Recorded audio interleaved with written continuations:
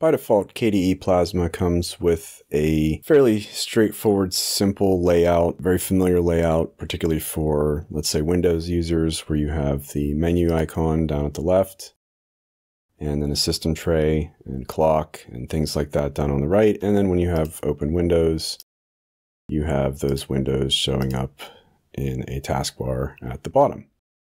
All of the windows have their own menus. So if there's an application menu to be had, it's going to show up on the top of the window. So this is a very familiar, straightforward, maybe some would say boring view. Now this is, again, I think catering maybe more towards the Windows users. And if, let's say, you like something like more of a macOS view, macOS layout, I'm not sure people really know how flexible KDE is, the Plasma desktop is, in terms of layouts and things like that. So just thought I'd take a few minutes to show you how you could adapt this layout to those other desktop paradigms as well. So if we were to, let's look at macOS, what you'd want to do, the easiest thing to do is install Latte Dock. So it is the dock that is built specifically for the Plasma desktop.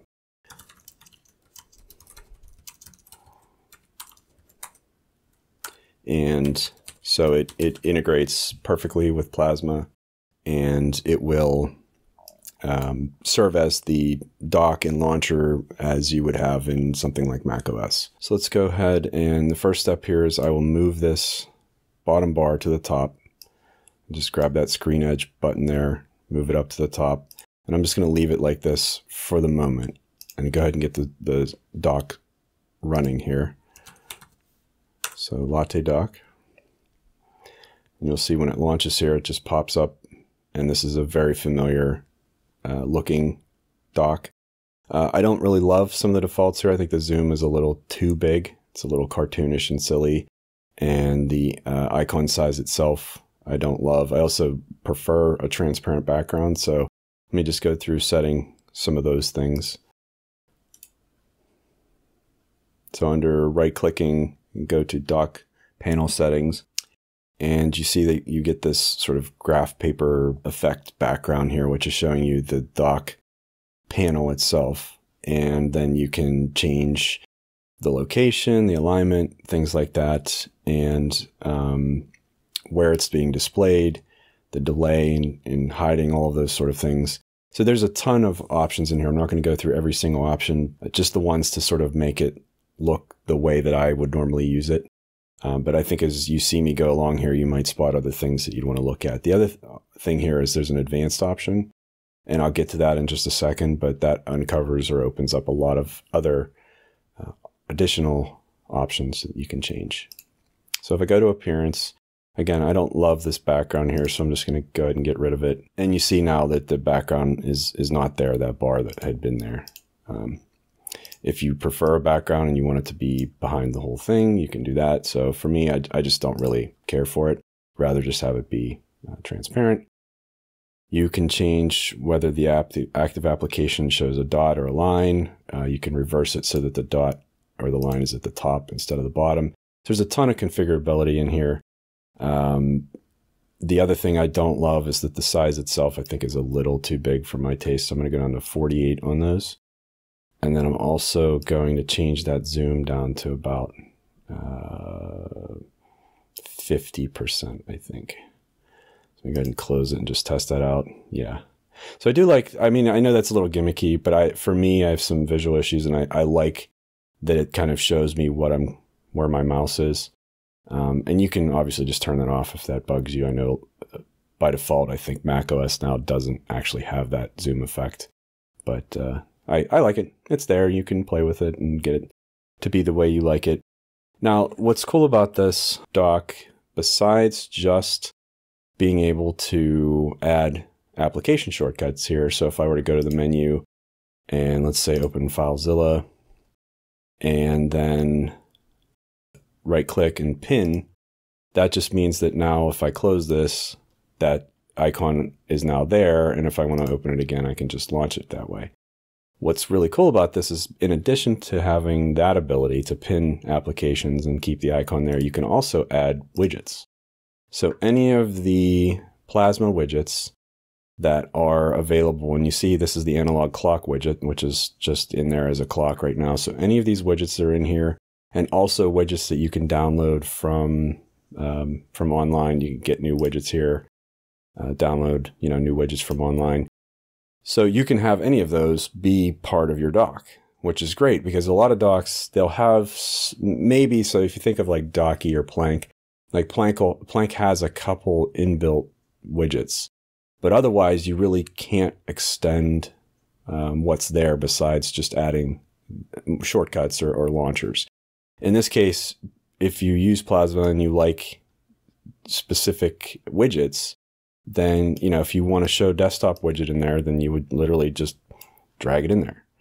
And now you have a show desktop widget that you can use to toggle the icons in the desktop. Trash can, all of those widgets are available. So it's very extensible in that sense where you can customize it and add things to it to make it really, all of your features basically down here. So then that leaves us with, okay, macOS has a global menu up here. Well, Plasma has that capability as well. So let me go ahead and open this back up, and I'm just going to go ahead and remove the tray or the task manager here because I don't need it anymore. So what I'll go ahead and do now is add in the global menu. So if I search for global, there's global menu, and I want to stick it right in there. And then I also want to change this spacing here. Have the tray and the show desktop, basically how it was before. So you see it says global menu now. So that basically cleans us up to where we have our menu up here and our system tray, our clock, and you can arrange that however you want. But now if I open an application that has menus, let me go back and open it again. You see now that just like with macOS, you have your global menus at the top.